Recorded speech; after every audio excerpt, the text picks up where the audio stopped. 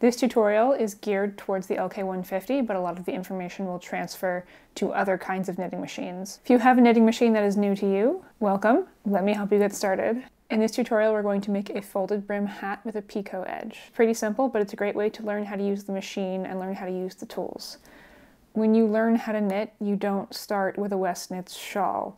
You start with a lumpy scarf, and then you make another lumpy scarf, and then you make another lumpy scarf until you get the hang of it and you can make more complex things. That's what we're doing here. For this tutorial, you will need yarn, and we're going to talk about this more in a minute.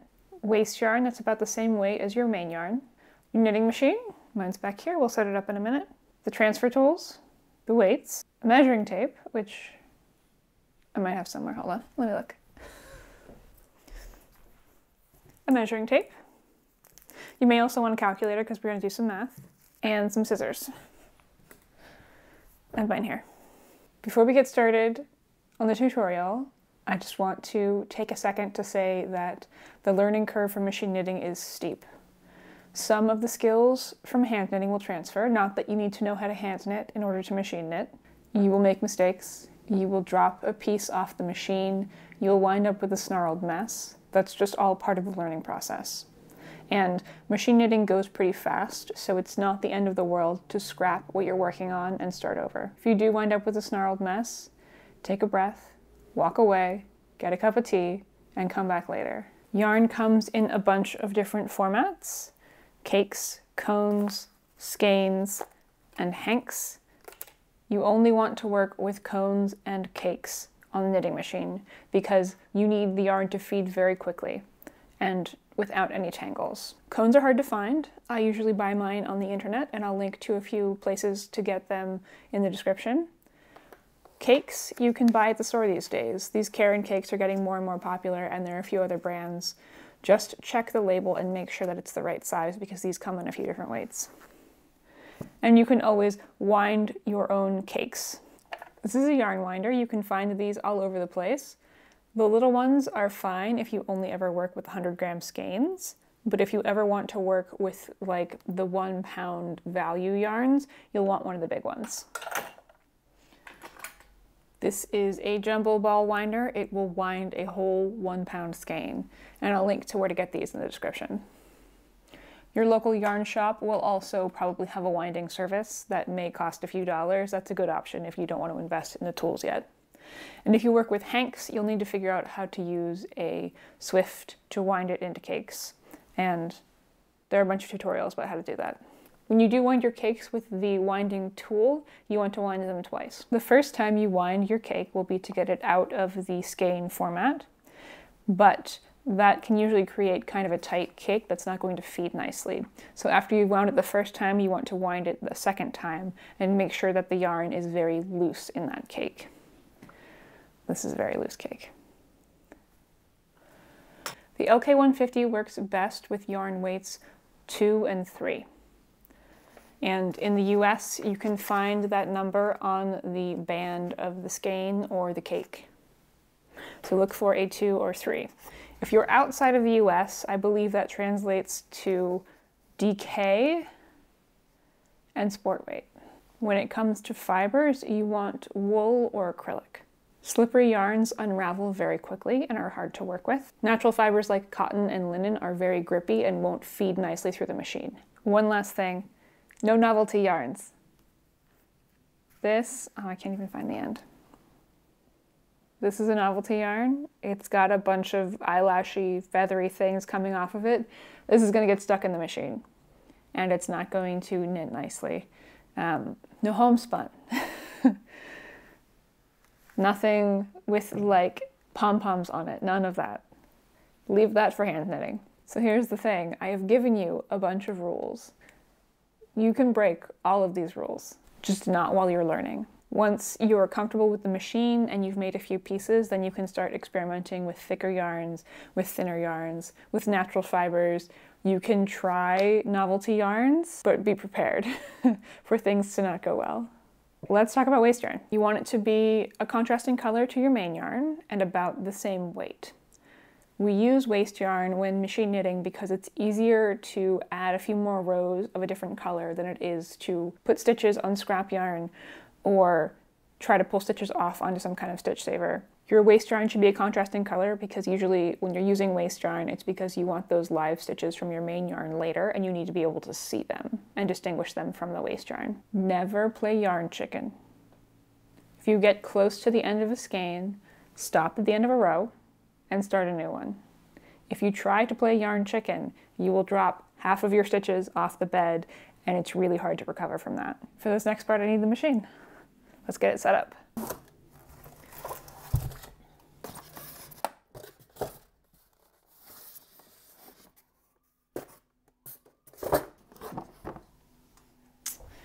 Here's my lk-150.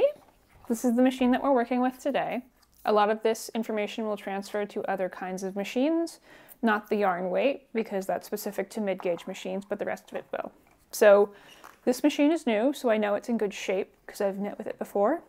But if you have acquired a secondhand machine or you've pulled your knitting machine out of storage after a long while, the sponge bar might have problems. The sponge bar is a strip of sponge that goes on top of the needles and holds them down to the bed. It tends to break down over time with heat and with age. If you can tilt your machine towards you and the needles stay in, you're probably okay. So I'm going to tilt my machine and my needles stay in, nothing's fallen out.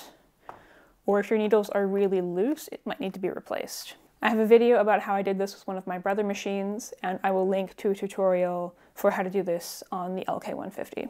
And I don't have good angles for this, but you can go watch my unboxing video for a more detailed explanation about how to set this up.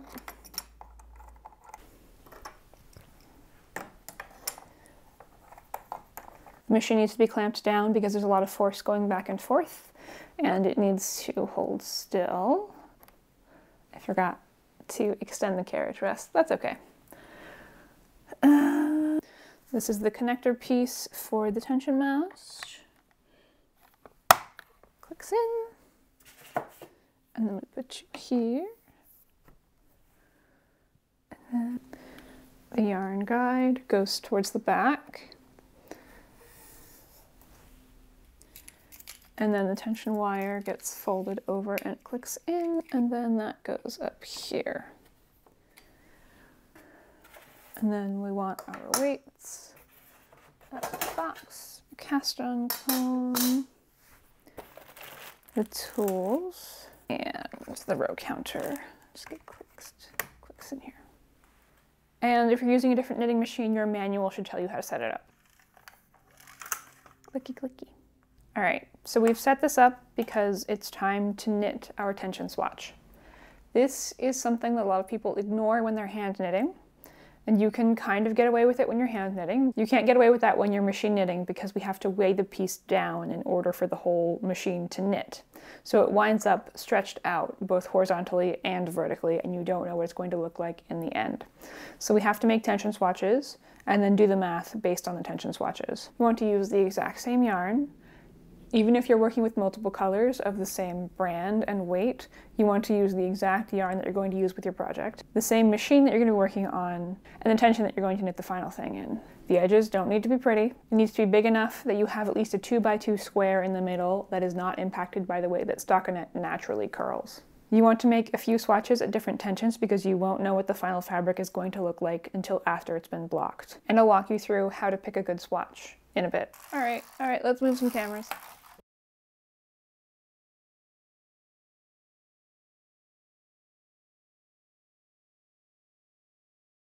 The first step of this process is to take off the sweater. The great irony of machine knitting is that it's almost impossible to do while wearing a sweater. The number of stitches that you need for a swatch is going to depend greatly on your machine and the yarn that you're using. I'm going to use this Caron Skinny Cake because I have it. Let me find the end. Ah, we get barf. Oh, some pretty bad barf. You know what I'm gonna do? I'm gonna deal with barf later and just get myself some clean yarn. Okay, go away barf. So we're gonna thread it through the tension mast. And if you need a refresher on how to do this, either look at your manual or take a look at my unboxing video where I go through the setup steps. All right, we got yarn threaded. So we'll put that in the little clip and come back to it later. So the easiest way to cast on is this every other needle cast on. It's not a pretty edge, that we don't need a pretty edge for a tension swatch. First, a bit about the machine. The needles are numbered very conveniently, starting at 0 here and going up in either direction. 0 is the center of the bed. We're going to start around 0. And this is my every other needle pusher tool. I'm going to bring every other needle out into working position. And then on the other side as well. And there we have the needles for our swatch. I've never worked with this yarn on this machine before, and I don't know what tension I'm going to need, so I'm going to pick one. It's on the thinner side, so let's say about 3. And there is a little dot here to show you what the tension is with this carriage. Finding the right tension is a lot of trial and error. Larger yarns need bigger numbers, smaller yarns need smaller numbers. This is why we're going to knit a few swatches at different tensions so that we can figure out what makes the most sense in the end. So I'm going to start with 3. And I'm going to take my yarn and feed it into the carriage, and then make 1 pass. And now every other needle has picked up some yarn. I'm just going to take the cast on comb and hook it into the spaces between the needles. And then there's this little clip on the side where I can put the tail in. Okay, that feels secure. And then we're going to bring the rest of the needles out into work. And knit another row.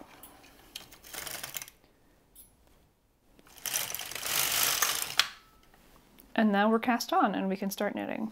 Finding the right tension for a new yarn or a new machine is a lot of trial and error, but what you should do is take a guess, and you'll get better at guessing as you get some more experience, and then knit a few rows. And if the carriage is really hard to push, then you probably have too tight a tension and you need to pick a bigger number. So I've added 1 cast on comb, and that's enough weight for this swatch. Finding the right amount of weight is a lot of trial and error, and I will tell you more about that in a minute. So we're just going to knit.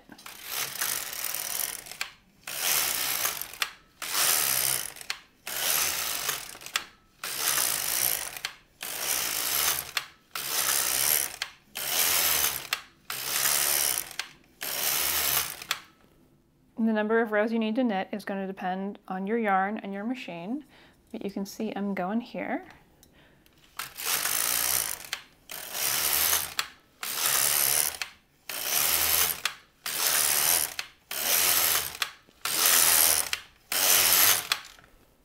You can see after I've knit a few rows, the work is starting to pull in. This is just something that happens as it goes down because the work is stretched out by the top row of needles and it's stretched out by the bottom cast on comb. And as this pulls in, it starts to lose tension on the outer stitches, so that's what the claw weights are for. And you can just stick the claw weights into the work and it'll help with that. You knit a little further.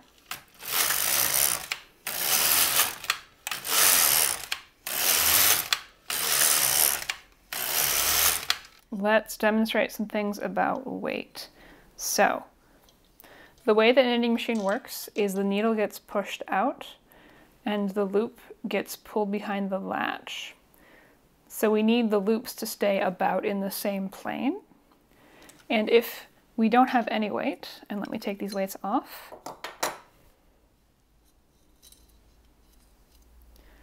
If we don't have any weight on this at all, the yarn doesn't stay in the same place. It gets pushed out with the needles.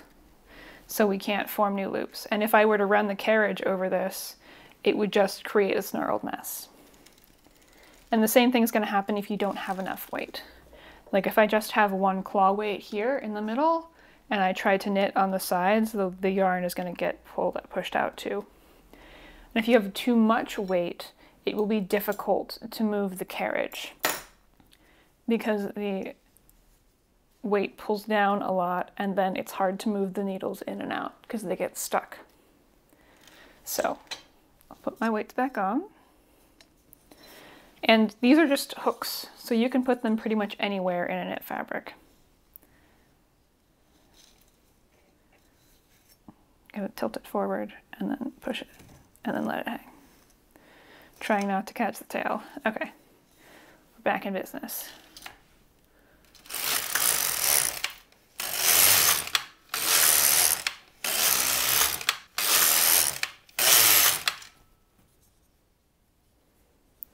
Okay, starting to pull in again, so I'm adding the claw weights to the side.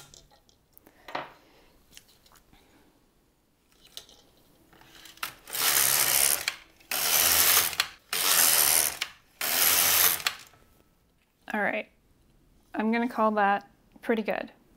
Now I'm gonna make multiple swatches with this yarn at different tensions, and I need to mark the swatch so I remember which tension it was made at. And we usually do that with eyelets. So you'll need a transfer tool for this. This is my 1-3, but I'll only be using the one end. And we're gonna use this to pull a stitch out and transfer it to the one next to it to make a hole. So I usually start on the right, and this is tension 3, so I'm gonna make 3 eyelets. And the way to do this is hold it in your dominant hand with your thumb on top and your fingers on the bottom. You don't have to do it exactly this way, but this is what I recommend you try to start. And then if you can find a way that works better for you, that's fine. Thumb on top, fingers on the bottom. Put the tool over the hook of the needle, pull it out, and then use your other hand to pull it back in, and the loop will move over the latch and get transferred to the tool. At this stage, you're set and nothing bad is going to happen, but when you pull the tool off the needle, tilt it up a little bit so the stitch doesn't fall off. The stitch is just on the needle here. Then bring it over to the needle next to it, and put it over the needle, and then tilt the tool up to transfer the stitch onto the needle.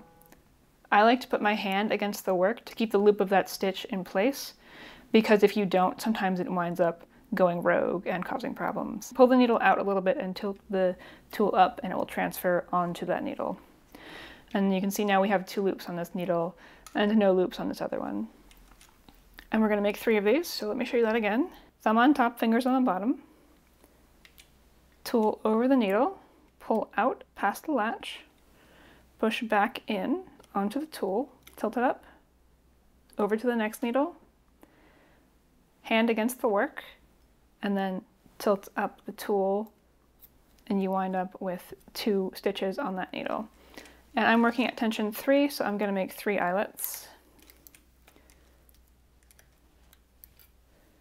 There we go. And try to keep these needles that don't have any loops on them in the same plane as the rest of the working needles, because if they wind up too far back, they won't knit at all. So these don't have any yarn on them, but in the next pass, they will pick up a new stitch. There we go. We can see that there are stitches here, and these holes are going to create eyelets. You don't want the eyelets to be right at the end of your work because it'll be harder to figure out how many there are. What are you doing? My tension wires are getting stuck on the camera. You probably won't have this problem.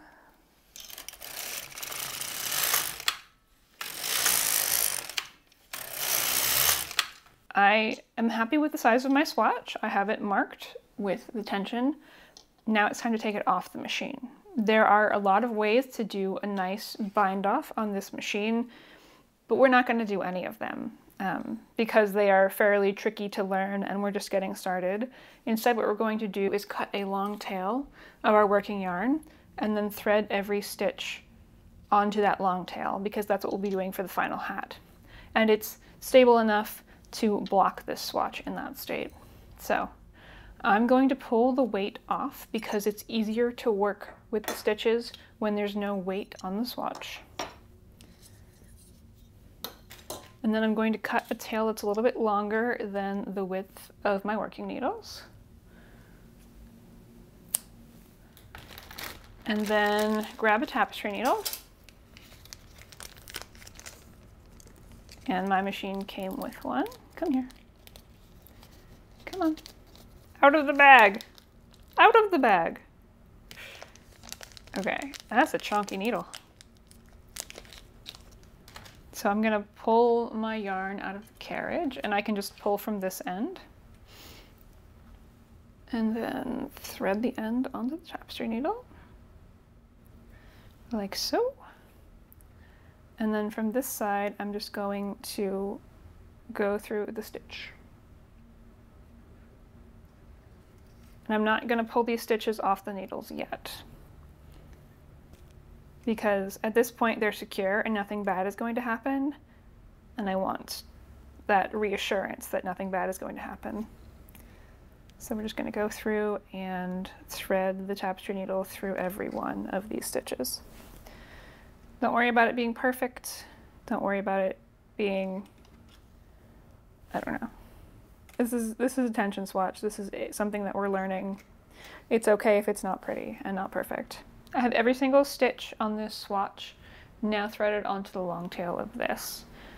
Now, to get these stitches off the needles, I could try to pull up and get them off that way, but the easier way is to put some tension on the swatch itself by hand, and then push the needles out, come on, and pull them back in, and then the stitches will fall off the needles.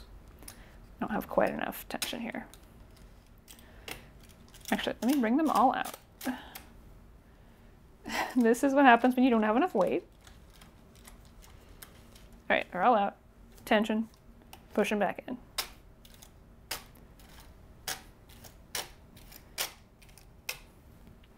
And then go through and double check that all of your stitches are on the long tail.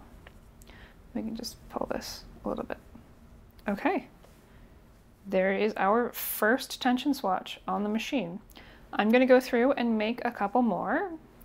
I like the way that this feels, but it's still kind of all stretched out from the weights and the machine, so I don't know what it's going to look until it's finally washed and blocked. But I'm going to make a swatch probably at tension 2 and then one at tension 4, and that should be enough to work with. I have my swatches.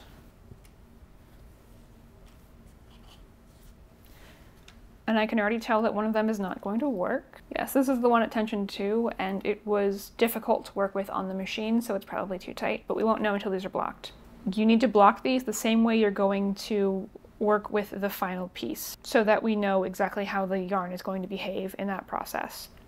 So if you're working with acrylic, it means putting it in the wash. If you're working with wool, it means a wool wash. If you're working with some other fiber, then you haven't been following instructions, and I will not help you. Okay, let's do this. I like this color. It's a nice color. While we wait for the swatches to block, let's practice the techniques that we're going to use to make this hat. The first thing is going to be the picot folded brim. This is where the waste yarn comes in. Here's my waste yarn. And this is the reason that the tension mast has 2 slots instead of just 1. So I'm gonna feed this in. So remember, we use waste yarn because it is easier than any kind of like provisional storage option that you would use for hand knitting. And we are just going to do the same every other needle cast on, because this is not the final edge, this is just a temporary edge. I'm going to take my waste yarn and feed it into the carriage and pick a random tension because this is just practice, it doesn't really matter. Every other needle. Cast on comb. Bring everybody else out.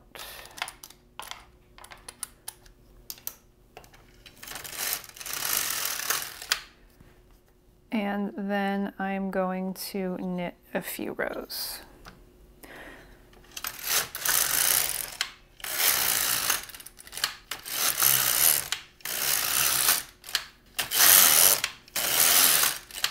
Okay, this has gotten a little gnarly because I had some stitches tuck here instead of knit, and that's what happens when you don't have quite enough yarn, because this yarn is a little too thick for the tension that I'm using. But again, this is the waste yarn, this is not the final thing.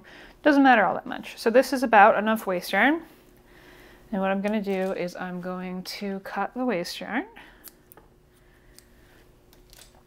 and then I'm going to start knitting the brim with my main yarn. So let's pull that out of carriage. and hook that into the clip down here. And then I'm going to knit one row with my main yarn. There we go. You can see they're contrasting colors, so you should be able to see this later. And then we're going to knit the brim at a slightly tighter tension than the rest of the hat. So I'm going to turn this down one. So right now it's at 4, I'm going to put it at 3. And then this will be the first row, and we're going to knit 5 rows total for the brim. So 1, 2, 3, 4, 5. And now for our picot edge, we need 1 row in the middle. So there's our picot edge. And this is starting to pull in, so I'm just going to add some claw weights. The way that we make the picot brim is by taking each stitch and transferring it 1 over to the left. So again, with the transfer tool, hold it with your fingers on the bottom and your thumb on the top. Pull the needle out, push it back in, lift up, and then transfer to the next needle. We're going to do this with every other stitch. And this will create eyelets all the way across the bed when we keep knitting. And when you fold that in half, it gives you that picot edge. So when you're knitting by hand, you do this stitch by stitch. But when you knit by machine, you tend to think of entire rows at once. So we're going to set up this whole row and then keep knitting.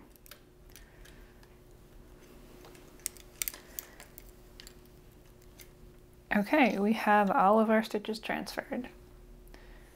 Make sure that the needles that don't have any stitches on them are in the same line as the rest of the stitches, otherwise they won't pick up a new stitch. And then we're going to knit 5 more rows for the outside of the brim. 1, 2, 3, 4, 5. Okay. We can see we have our eyelets here. And now we're going to pick up the bottom row of stitches that we have saved on the waist yarn. So the first thing to do is take off all of the weights, including the cast on comb. And then we're going to use the transfer tool to pick up the live stitches. So you can see here pretty obviously which ones are the main yarn and which ones are the waist yarn because they used a contrasting color. So the first stitch is right here. Just going to stick the transfer tool through it and then put it back on the needle. We're going to do that all the way across. Once you get the hang of doing 1 stitch at a time, you can try multiple stitches.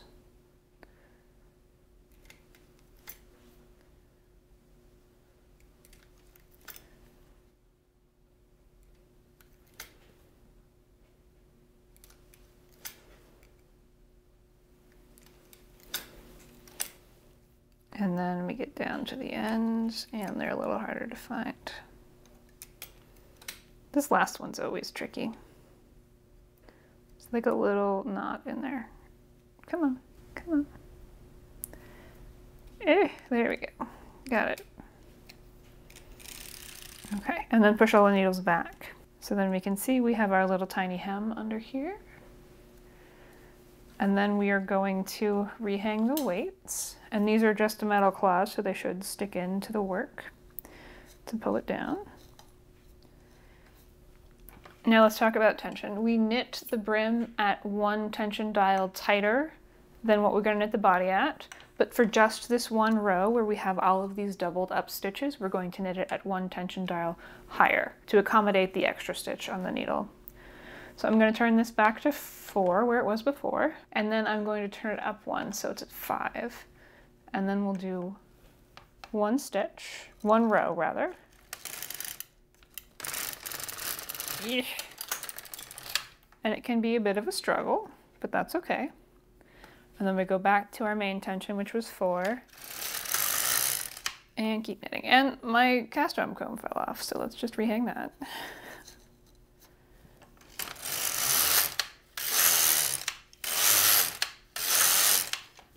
It keeps falling off. Come on. Okay, that should be in there good.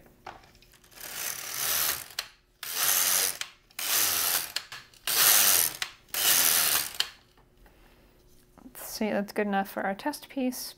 Now, to reduce the bulk in the brim of the hat, we are going to do the same thing we did with the picot hem and transfer every other stitch over to the needle next to it. And then I'll show you how we go from there. So back with my transfer tool, we're going to transfer everybody.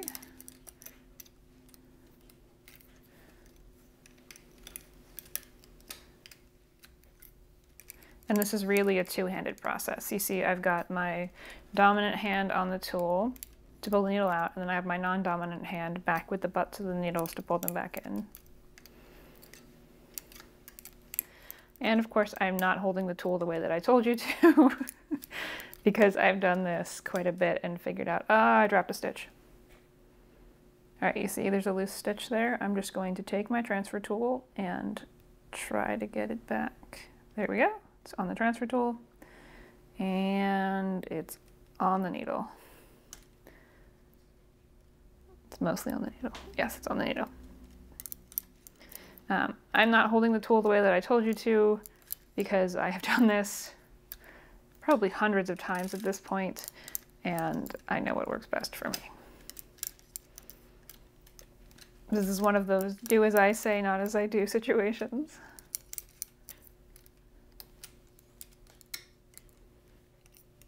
I dropped another stitch.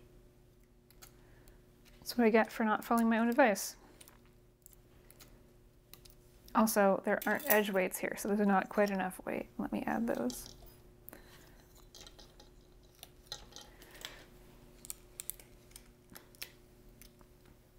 Okay, there is all of our stitches transferred. And what we're going to do is bring the empty needles out of work. We're not going to use them anymore. Instead, what we're going to do is just knit on these every other needle thing. So we're going to take the tension and turn it down to half of what it was. If you're already at 1, leave it at 1, you're fine there. And then knit one more row. There we go. Now we're going to take the whole thing off on a tapestry needle again. But let's pull a long tail for this. And cut it there.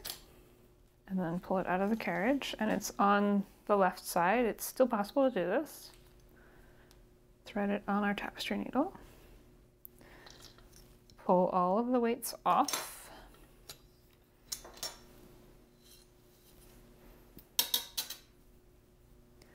And then start threading through the stitches. You can do these one at a time. You can do it a few stitches at a time. Doesn't really matter.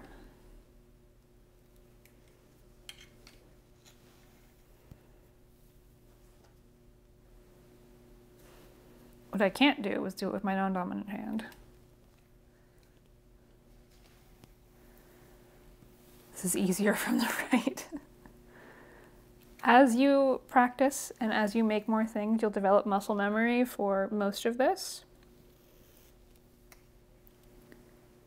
But it'll be awkward for the first few attempts.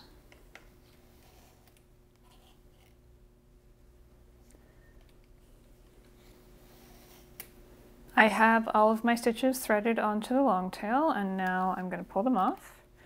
Remember, bring everybody out into hold.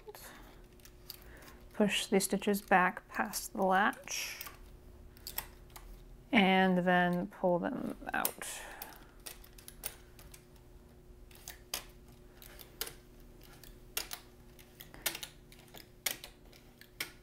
Okay. There we have our tiny little test hat. And you can see that's the picot hem. Okay, so first thing we're going to do is pull the waist yarn off of this. It's hard to unravel because of the way that we cast on. So on the opposite side of the tail, look at where your waist yarn meets your main yarn. Grab your scissors and just snip half of that loop. That'll help it unravel. But instead of unraveling stitch by stitch, we're going to pull on the tail. And it'll pull all of the yarn through the stitches. So we've pulled out that last row of stitches, and the rest should just come off. except I split a stitch there, so let's just cut that. And there we go. Double check that all of your stitches are secured in that brim. Mine look good. If you don't have them all in there, that's fine. Just pay more attention next time. Okay, so there are two ways we can seam up our little test hat. We can either start at the bottom or we can start at the top. I'm going to start at the top because I already have this yarn threaded on a needle and it'll be easier that way. So I'm going to gather this up and actually do this inside out. Gather this down. I'm going to thread the needle through one of the stitches on the other side of the hat and then pull this in close and tight and then run a few stitches through the crown of the hat to help tighten it up.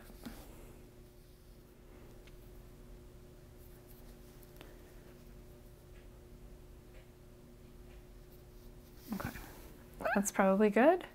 And then we're just going to mattress stitch down to the brim. So if you're not a hand knitter, this might be new to you, but starting one column over from the very last one, go through between the columns and pick up 2 bars on one side. And I got my thread wrapped around. And then go to the other side and pick up another 2 bars. Let's call that there.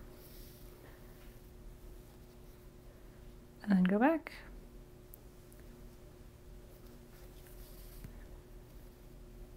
And this is hard to see because I'm using the same color on itself.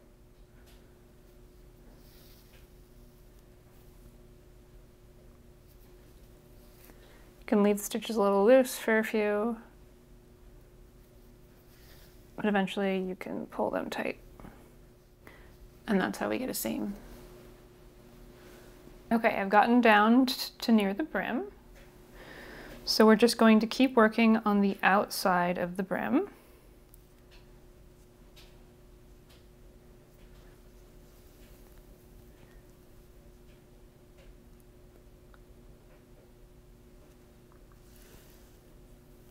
And we're going to follow it around to the inside. So if we just keep going.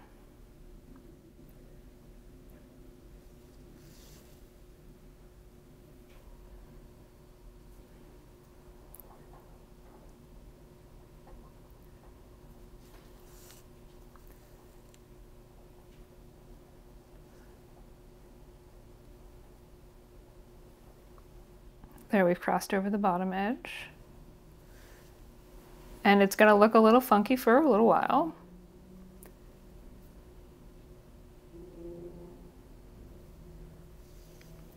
But that's okay, it'll start to make sense when we pull it all tight.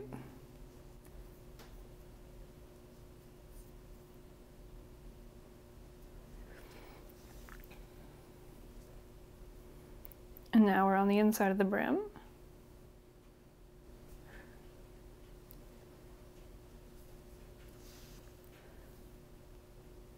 And there's the last stitch. Okay, you can see the stitches are loose now, but when I tighten them up,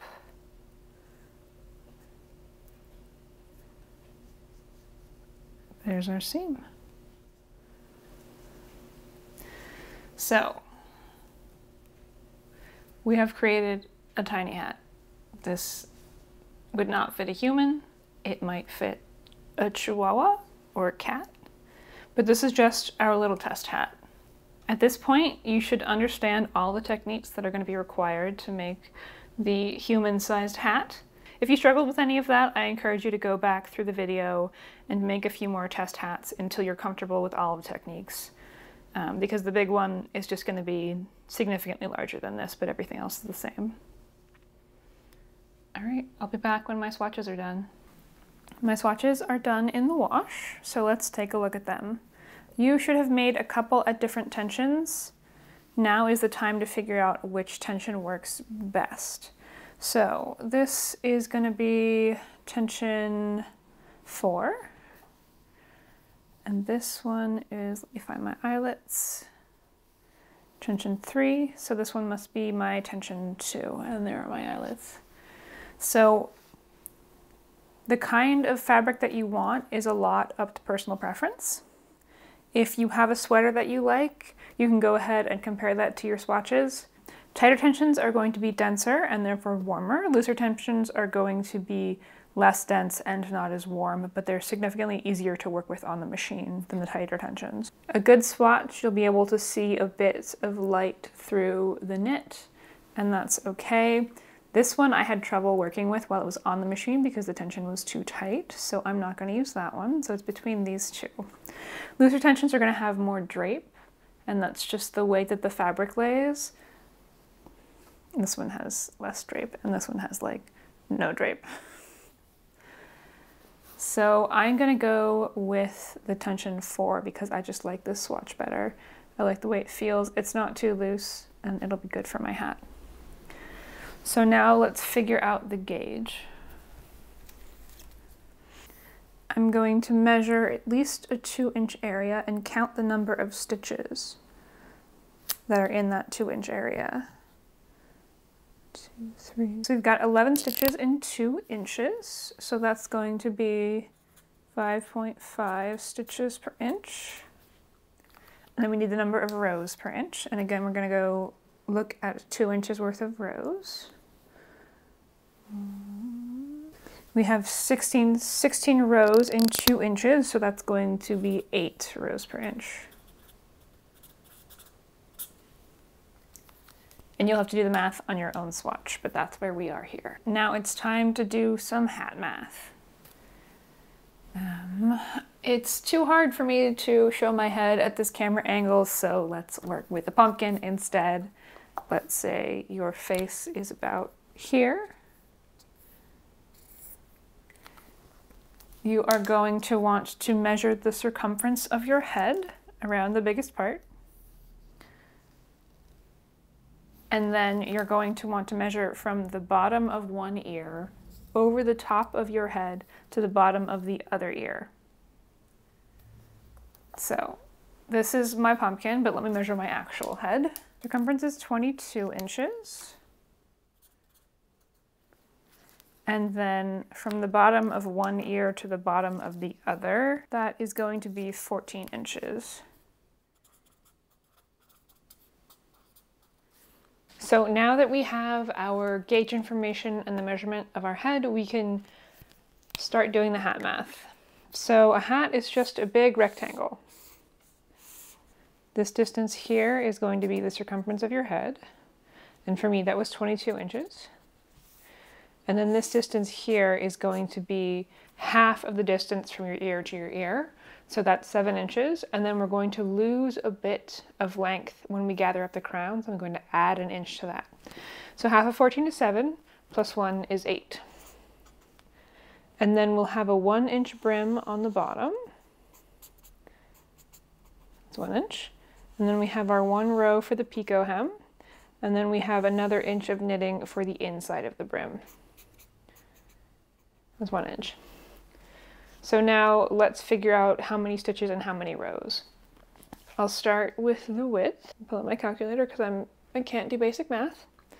Let's see, 22 inches is the circumference of my head times 5.5 stitches per inch. And that is 121. 121 stitches. And then 8 inches times 8 rows per inch is going to be 64 rows. But that's not what we're knitting quite yet. These are 1 inch, so those are going to be 8 rows each.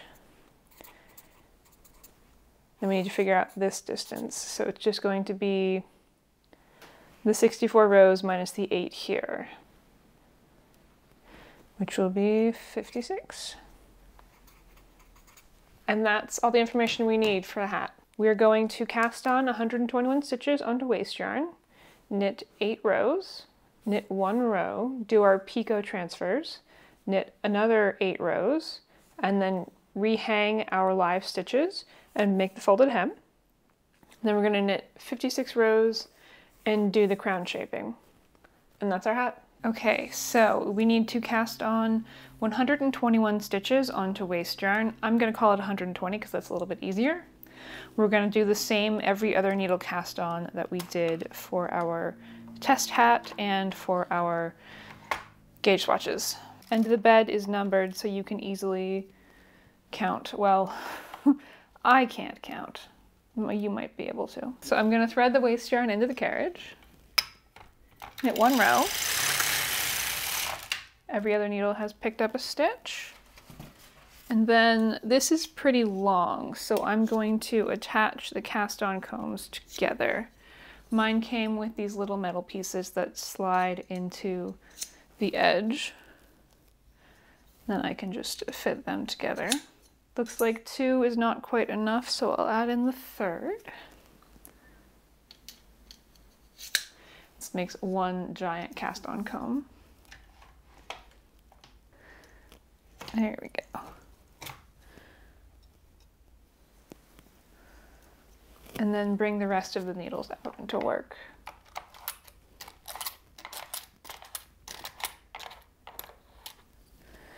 And knit. I'm going to go slow the first few rows because this is a big piece and I don't know if it has enough weight on it yet.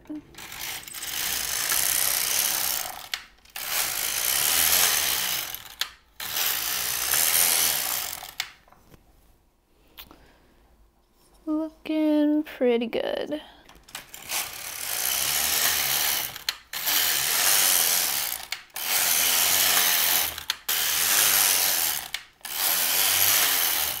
Okay, that's enough waist yarn for now. So I'm going to cut the waist yarn and then thread in my main yarn. Clip that out of the way. And then main yarn. I'm going to knit one row at my main tension.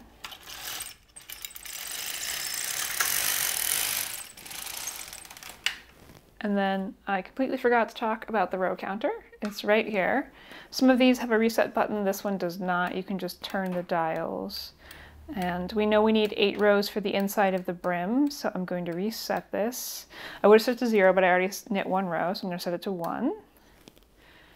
And then because this is the brim, we knit it at a slightly tighter tension. I'm working at tension 4, so I'm going to move it down to 3.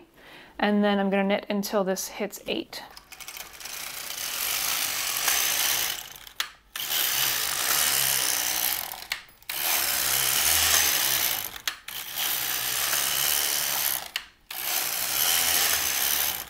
All right, that's 8 stitches for the inside of the brim. And then we need to knit the 1 row that'll be the picot hem. So let me do that. If you remember from the test hat, we need to take every other stitch and transfer it over 1 to create the eyelets for the picot hem. Reminder, thumb on top, fingers on the bottom. Hold the tool parallel to the bed of the knitting machine and then put it over the stitch, pull it out, push it back in with your other hand, lift it up slightly at an angle, and then move it over 1 stitch and tilt the tool up to put it on the stitch, keeping one hand against the fabric. And that's it.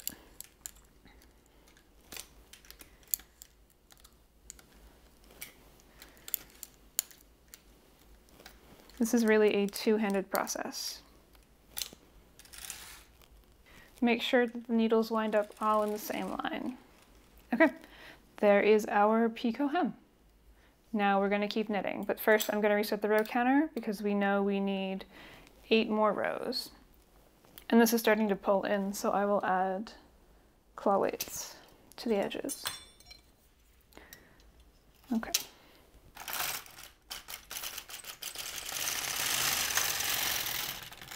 That first row can be a little difficult.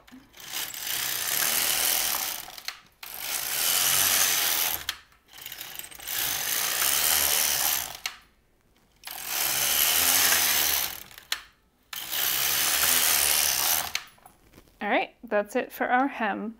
Now we need to pick up the live stitches from the waist yarn and put them back on the needles. Take off all of the weights, including the cast-on comb. And then we can use the transfer tool to grab these stitches and put them back on the needles. So you can pick up these stitches one by one, but once you get the hang of it, it's easier to do a few at once. It goes a lot faster.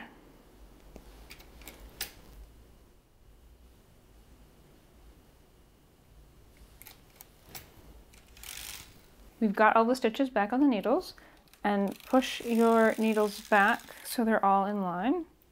I'm going to reset the row counter to 0. Rehang our weight.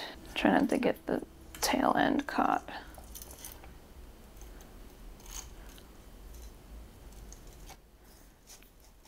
Stick it in there good.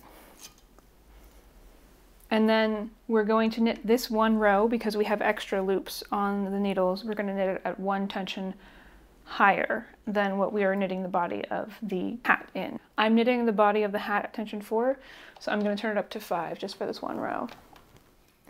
And this might be a bit of a struggle.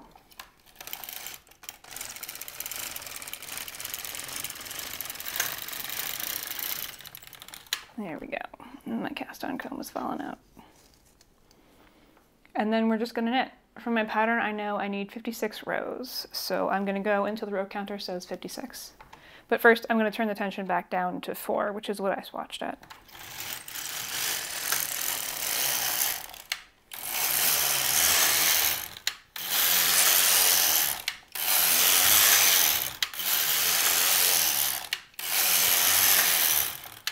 The piece is starting to pull in at the side, so I'm going to add claw weights.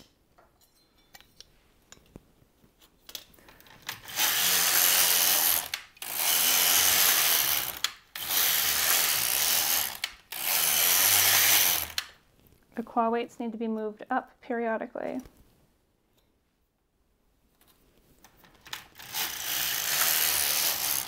And there we are at the end. That's the whole hat knit. Now, to decrease the bulk in the brim when we gather it up, we need to take every other stitch and move it over one, the same way we did for the picot hem.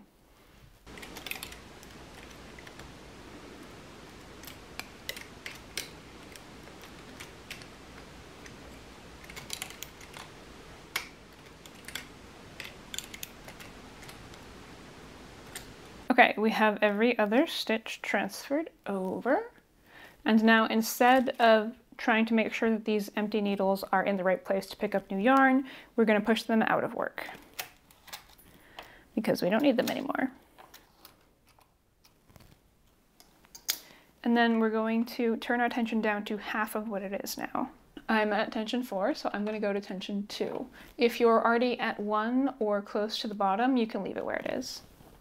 And then knit one more row.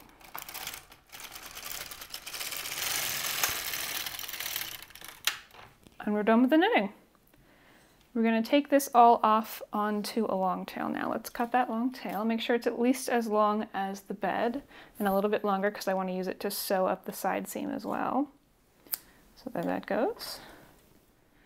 Wrap it around the thingy and then we pull it out of the carriage. And now we're going to pull all the weights off, including the cast-on comb, which is going to go behind me in the box. Feed the long tail onto the tapestry needle.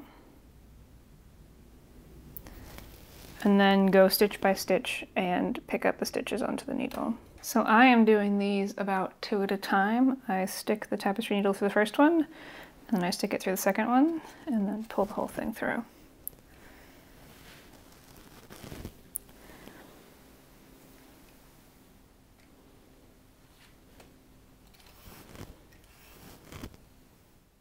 All right, I have all of my stitches loaded onto the long tail. Now we can pull it off the machine. So I'm going to bring all of these needles all the way forward so that the loops are past the latch.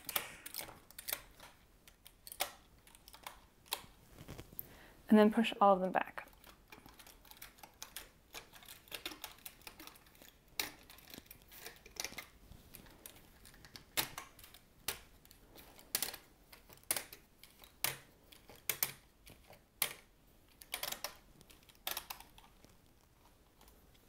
And there we have our hat. It's just a big rectangle, and it's a little stretched out because it's been stretched out by the machine, so let's give it a good tug to help set the stitches. And then we're going to remove the waist yarn the same way. On the side opposite from the tail, and this is the tail of the waist yarn, we're going to find the last stitch and cut one leg of it. And then pull on the long tail that's attached to the main yarn. And this takes a bit of effort on a piece this big, but it is doable. There it comes.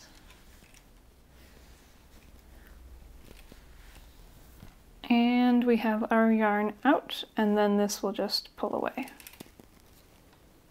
And there we go. I'm going to gather up the crown of this hat the same way I did before by pulling in on the gathering stitch, and then thread my long tail through part of the other side.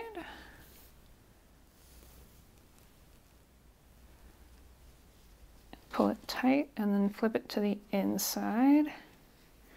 This is a little bigger than our tiny test hat. And I'm just going to take a few stitches through the center, making sure to catch a bit of both sides. This will help tighten up the crown of the hat and keep your head from getting cold.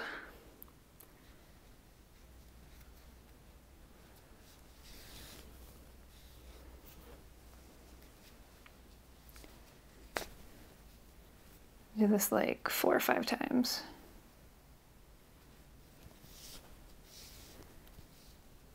Okay, and now we can start seaming down the side. So going to go 1 column in from the very, very edge and pick up 2 bars, and then do the same thing on the other side. And I will show this to you when it's at a part of the color variation that is easier to see, because I know dark stuff doesn't show up well on camera. Okay, we've reached a lighter section of the hat. You can see I'm going in, this is the very, very edge. I'm going in 1 row from the very, very edge, 1 column from the very, very edge, picking up 2 bars, and then doing the same thing on the other side.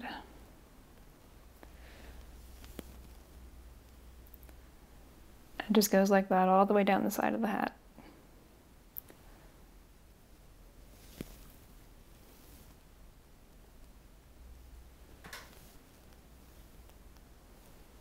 And then pull tight to finish the seam.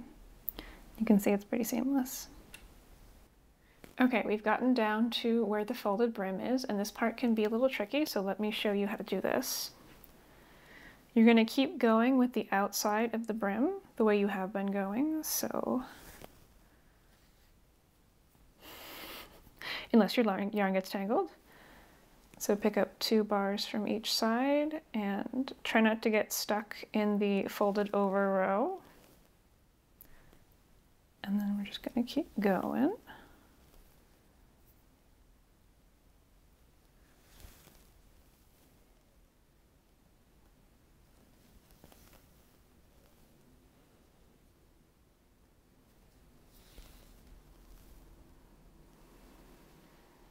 And you might get a little lost when you get to the picot hem, but just do your best.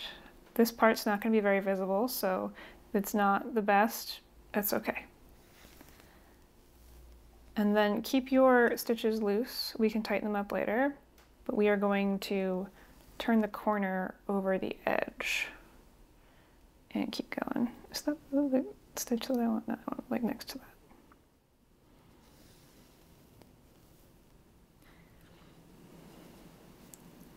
And this is going to want to naturally roll in, so kind of pull it out. And you can fudge this a little bit, like I'm doing here. Let's see, pick up 2 bars there. And I think I'm off a little bit, but that's okay. Pick up 2 bars there. At this point, I'm going to pull this tight, so it's easier to round the corner. Come on. You can do it. There we go, that's a tight seam.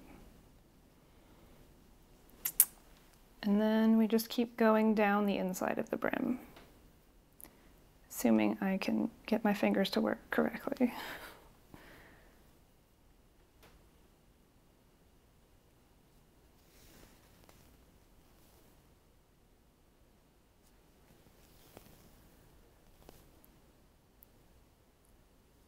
There we go. The one seam on this hat is done. At this point, it's time to wash and block this hat. So whatever you did with the gauge swatch, you want to do with the final hat, and it will be in its final configuration.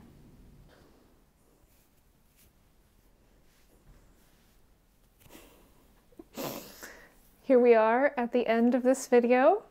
I hope that you have learned something from this, and I encourage you to practice and make as many hats as you need to make until you're comfortable with all the techniques. The folded brim, the picot hem, the transfer tools, figuring out how much weight you need, swatching, it will all help you with your next bigger project. I did an unboxing of the lk-150, and I made this beginner tutorial because it's part of this larger plan to create more machine knitters. So I want to hear from y'all who are new to this, or maybe not so new to this. What else do you want to see? What techniques do you want to learn? What kind of projects do you want to see on this basic beginner machine? And I will see what I can do to help you get started. No, but really, make as many hats as you need to make. Maybe all of your friends and family are getting hats for the holidays this year. There are also a bunch of charities that need warm clothing when it's winter, so check those out. That's about it. Thanks for watching. Happy knitting.